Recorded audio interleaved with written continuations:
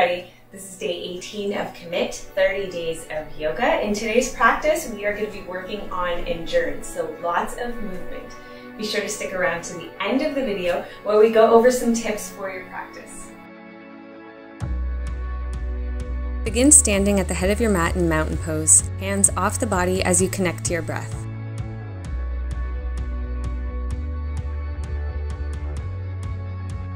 We're going to start with a little warm-up flow. Inhale to upward salute.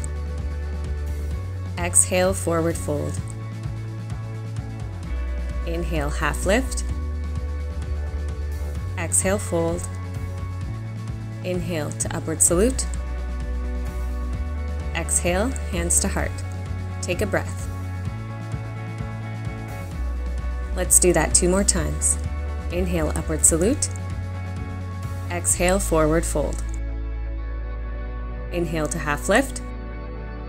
Exhale, fold. Inhale all the way up. Exhale, hands to heart. Take a breath. 1 more time. Inhale, upward salute. Exhale, fold. To half lift. And fold. All the way up. Hands to heart. Take a breath. Release the arms. Let's inhale up. Exhale, sweep the arms as we lower to chair and back up. 4 more times. And 3. Engage the legs 2 more times. Last one. Inhale back up. We have chair twist pulses to the right 5 times. 4 more. 3 more. 2. Last one. Arms up. Chair twists to the left for 5. 4. 3 more. 2 and 1. Return to standing, release the arms and adjust as necessary, taking a few breaths here.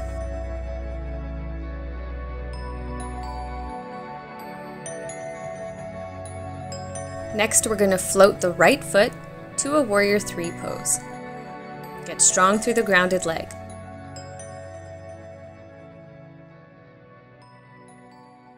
Keep the right leg extended as you reach your hands down to the mat. We're going to go into Shiva squats now, 5 times. Tapping the right knee to the back of the left leg. And extend. 4 more times. 3. 2. And 1. Lower the foot down to a forward fold. Inhale, half lift, flat back. Exhale, fold. To upward salute. Hands to heart. Take a breath. Let's do that on the opposite side. Floating the left leg back to warrior 3.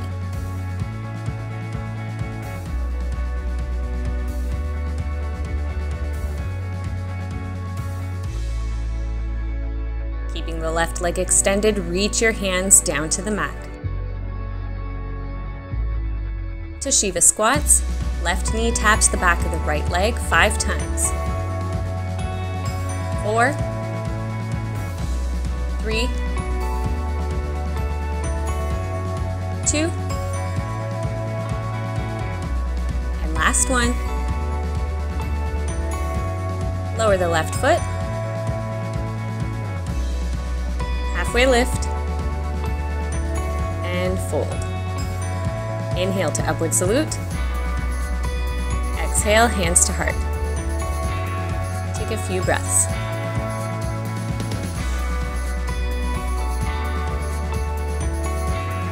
Release your arms down at your sides, not touching the body. Raise your right knee to a single leg mountain pose.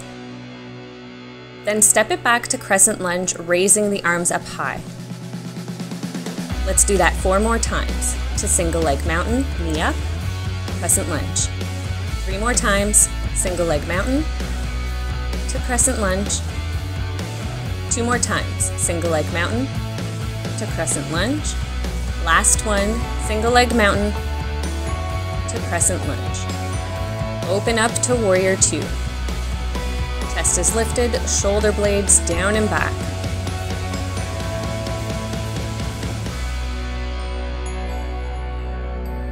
Sweep the right arm through a big circle forward across the front of the body 5 times. 4, 3, 2, and last one. To extended side angle.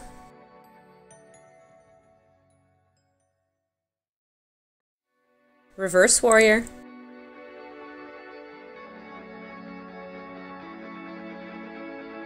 Straighten the front leg to triangle pose.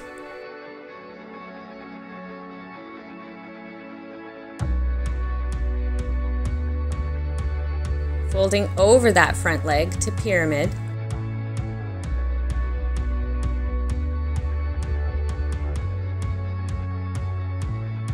Stepping back to downward facing dog. Raise the right leg up to 3-legged dog. Draw the knee down center for knee pulls 5 times. 4, 3, 2, and 1. Lower the leg to down dog. Make your way to plank. We're going to move through rotating planks, opening up to the right side, coming through plank, opening up to the left. 4 more times on each side, opening up to the right, to the left. 3 more times, right, then left. 2 more times, right, and left. Last time, right and left. Return to plank. Flow through chaturanga, upward facing dog.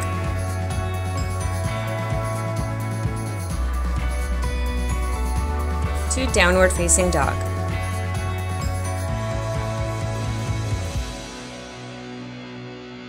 Gaze forward, walk or hop to the front of your mat to a forward fold.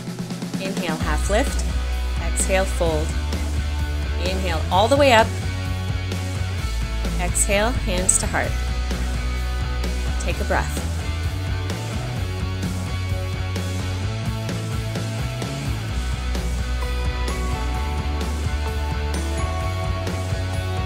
Arms at your sides, hands off the body. Raise the left knee in single leg mountain. Step it back to crescent lunge, arms up. 4 more times. Single leg mountain, knee up to crescent lunge. 3 more, single leg mountain to crescent lunge. 2 more times, single leg mountain to crescent lunge. And last time, single leg mountain to crescent lunge. Open up to warrior 2.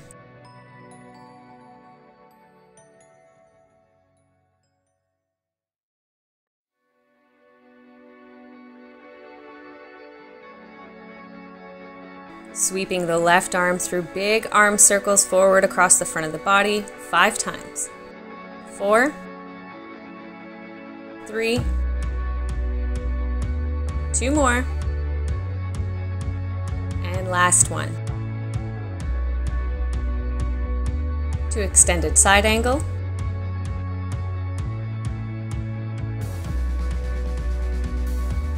Reverse warrior.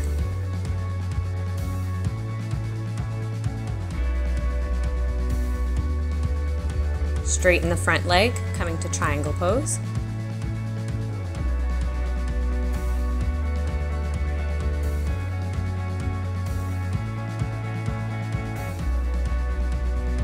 Fold over the front leg in pyramid pose.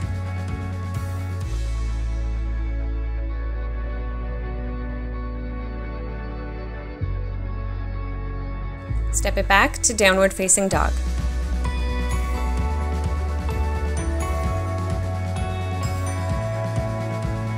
Raise the right leg to three-legged dog. Knee pulls down center 5 times.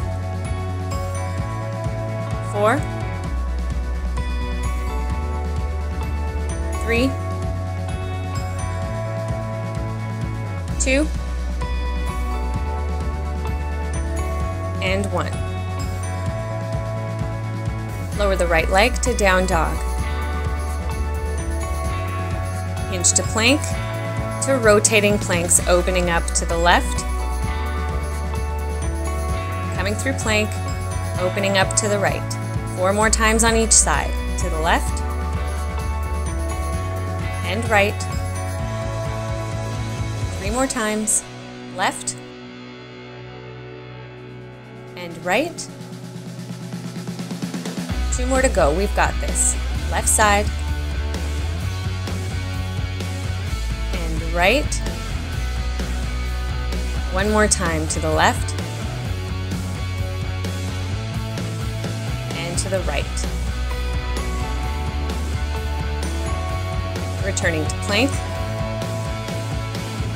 Flow through chaturanga, upward facing dog, to downward facing dog. In down dog, we're going to reach the right hand to tap the left ankle, then left hand to tap the right ankle. 4 more times. Right cross tap, left cross tap. 3 more times. 2 more. And last set. Good. From down dog, walk your hands back to meet your feet in a forward fold. Inhale to a half lift. Exhale, fold. Inhale all the way up. Exhale, hands to heart. Taking a few deep breaths here to finish up.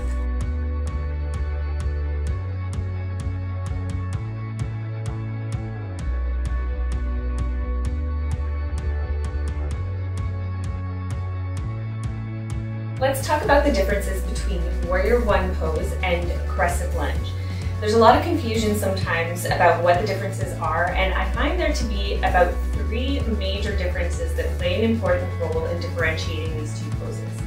So let's start with a Crescent Lunge and line it up. So beginning at the front of your mat, we're going to step our right foot back.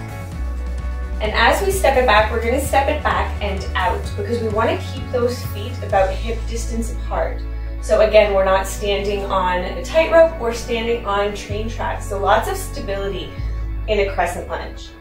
And so that's the first major difference between Crescent Lunge and Warrior One pose, and you'll see why after. So once that foot is back, we're going to keep that heel elevated. And we want to actually bring the heel above the toes. That's the goal here. So bringing the heel above the toes, keeping that back leg straight. And then this front knee here, we want that to line up over the ankle. So if you find you're like this, we need to walk the foot out a little bit further until we have the knee lined up directly over the ankle. If you're a little bit more flexible, your goal is going to be to bring that front leg or that front thigh parallel to the mat. Here, good. So just like in Warrior One, we're going to aim to square the hips off to the front of the mat here. So really, really deep stretch throughout the whole body really here. Good. So once we're in this position, we're going to raise our arms up overhead. If we want to, we can bring the hands together, or you can just keep them apart. And we're going to keep the back straight in Crescent Lunge.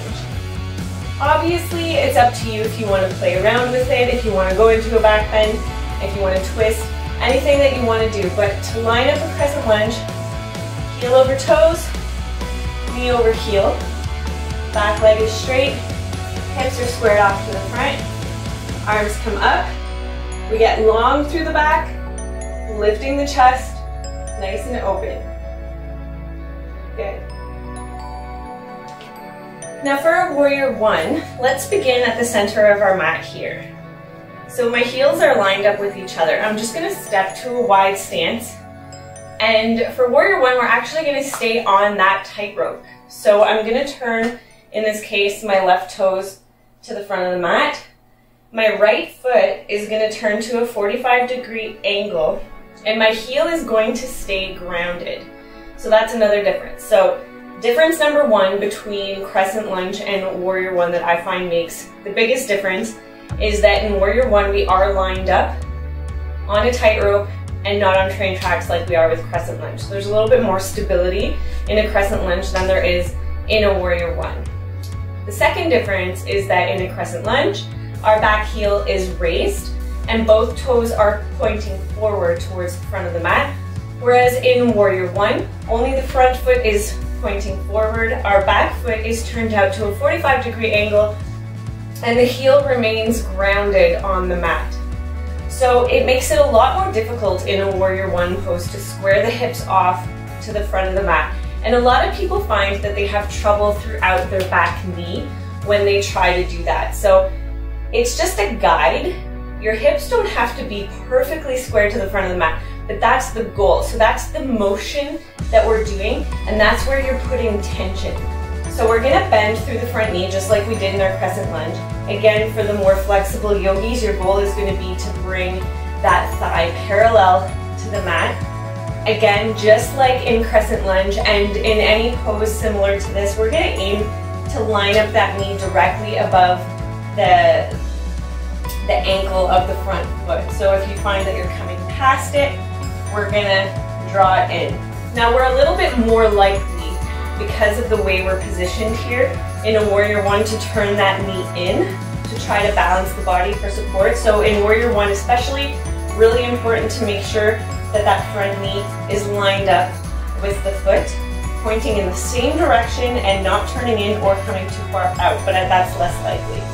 So in this case, with my left leg forward, I can take my hands to my hips here for a little bit of guidance. I'm going to take my left hand and I'm going to draw my left hip back, and I'm going to push my right hip forward. Okay, and that's going to help me square off. And that tension that I feel here, so tension on the right side, and that draw back in the left side is what I'm going to hold. So bending through that front knee, holding here, square the hips off to the front, bring the arms up, and we find a little bit of a back bend. That's the third difference. In warrior one, we want that slight bend in the back, and it's actually when we do square off the hips, it becomes a natural progression in the upper body that we do bend a little bit in the back as soon as we lift the chest because of the way that we're positioned. So difference number one, crescent lunge, we're on train tracks, not a tightrope. Warrior one, we're lining up the heels of the feet with each other. Okay, so second difference, in crescent lunge, both toes are pointing forward and the back heel is lifted. And in warrior one, only the front foot points forward, the back foot is turned out to 45 degrees and the heel stays grounded. Crescent lunge, the back stays straight. Warrior one, we find a small back bend. Good, so in both cases, obviously we hold the pose for about 5 breaths or 30 seconds before we release. And these are all just tips, it's all just a guide. When we talk about squaring the hips off to the front of the mat in warrior one, that's something that becomes really stressful for people, I think, because of that back leg and what's happening there. So that's something that comes over time, that elongation here. And it is, again, just a guide. So you find that movement, you use your hands to guide you there and know exactly what it feels like, and then tighten up and hold. If you slack out a little bit, that's okay. Just keep your shoulders squared off to the front of the mat, and your hips are going to try to follow as much as possible.